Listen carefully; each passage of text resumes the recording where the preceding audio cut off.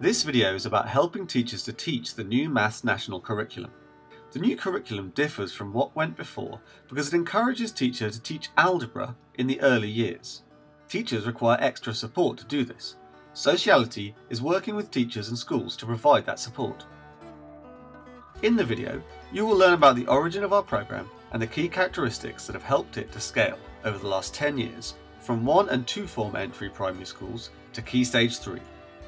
Our approach builds on a proven way of teaching early algebra using colour-coded rods and mathematical writing. Our network has 4 characteristics that help it to scale.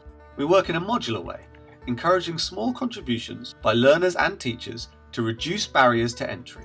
I liked working with the rods because they helped me understand quite a lot, and when we started doing the parity ones and parity zeros, we learned that there was more than just numbers and times and dividing, and we learned that there are different signs you can use for different things. When we did fractions, I found that quite hard, but when we'd done a little bit more of it, when we kept on going over the same things, I found it getting easier and easier.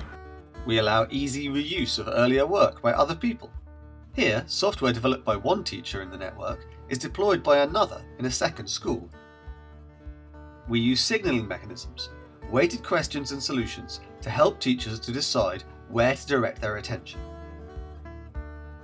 We ensure through inset and distance learning that teachers have a common knowledge of early algebra and pedagogy as pioneered by Cuisenaire-Gattegno.